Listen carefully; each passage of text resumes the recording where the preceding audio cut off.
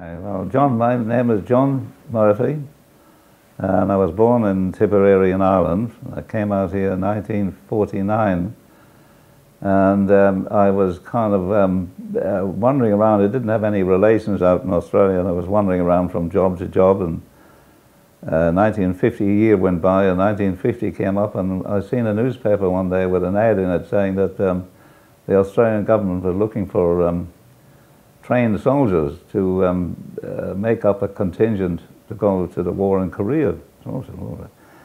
I was a non-commissioned officer in the Irish Army before I came out here, so I said, oh, maybe they will take me, you know. And I didn't like communism, and that's what happened in the Korean War. The North invaded the South, communists.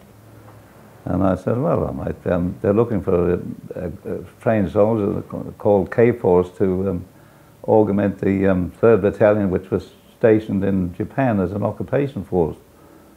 So I said, well, I'll try it in. I contacted the Swanbourne barracks, and they said, yeah, they're looking for trained soldiers. And I got a doctor's examination. In 3 days, I was on my way to Puckapunyal in Victoria.